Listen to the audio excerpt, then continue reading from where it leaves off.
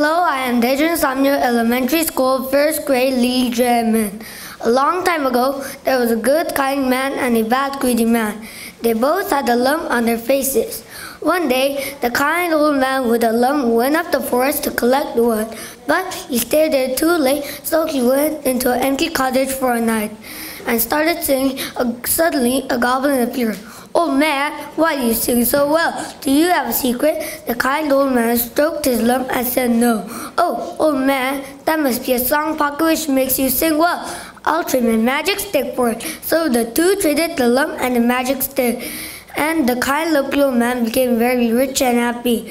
The bad greedy old man became jealous of the kind old man, so he went up the cottage in the woods at night and started singing.